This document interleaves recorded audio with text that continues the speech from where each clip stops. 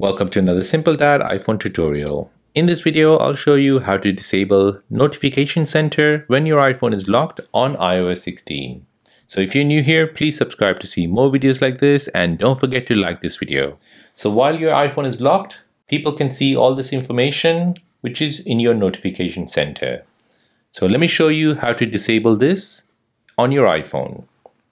So to disable it, you want to go into Settings. Next, you want to scroll down until you see Face ID and Passcode. Go ahead and tap on it.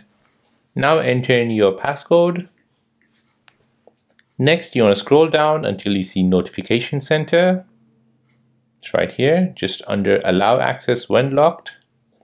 Go ahead and toggle it to the left-hand side to disable it.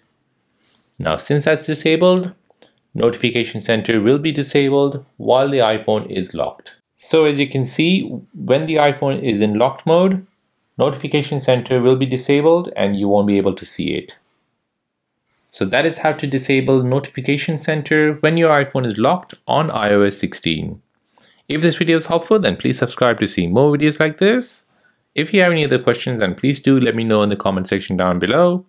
Thanks for watching and see you in the next one.